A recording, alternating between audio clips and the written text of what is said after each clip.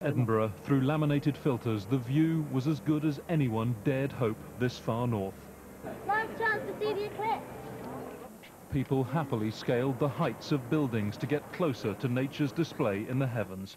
Here, the eclipse was always going to be partial, but the gloom, well, reflected what millions of others were witnessing further south.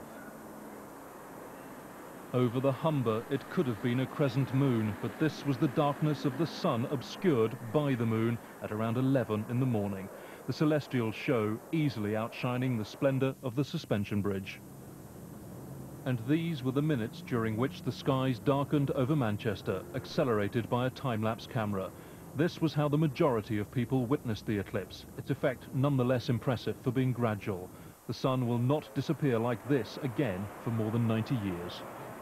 God, that was superb. Oh my God, that is brilliant. It's really, really good. Oh, it's amazing.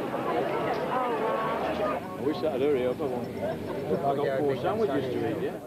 There was an early lunch break for the lucky ones. For those at work, the dilemma was whether their employers would cover time off for the covering of the sun. Here in Norwich, the stunning display was there for all to behold. That's probably maximum now, I think. Well, let's...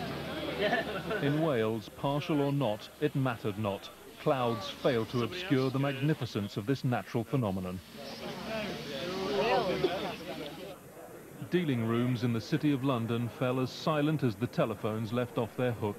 Millions of pounds worth of trading put on hold as millions looked at this transaction in the skies. London's workers gathered on the city's bridges, and in Trafalgar Square, Nelson was briefly overshadowed. Despite the predictions that the southwest of England was the only place to be, central London proved as fruitful a hunting ground for eclipse watchers as anywhere. Clouds again failing to shield it, to the joy of countless tourists. We enjoyed it. To be in London.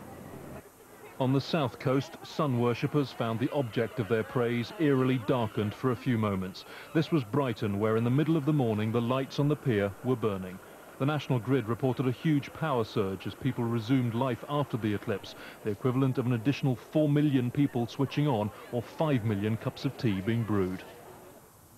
And over a place that for centuries has been the focus of the sun and all its mysteries, some 10,000 people gathered. Stonehenge proved as emotional and profound a sight for those there today as it has for generations through the ages. It was a once-in-a-lifetime event, and fittingly, a life arrived during it. Weighing 6 pounds 3 ounces, baby Lucy was born in hospital in Bristol at 9 minutes past 11.